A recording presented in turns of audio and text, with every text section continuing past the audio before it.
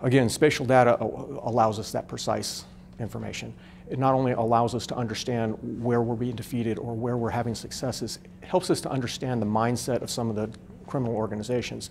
So if a particular guide or smuggler is working in a particular area, we're able to document that. We're able to document that down to the precise trail that they may be using or the new trails that they may be establishing based on the arrest locations at that very precise location. So again, we're able to mark that with the GPS, put that into our system, and then we understand if they were apprehended in this location today and this other location tomorrow, we can take a look at how each of those people that have been apprehended with that individual relate and how they relate to the second apprehension location or any subsequent apprehension locations.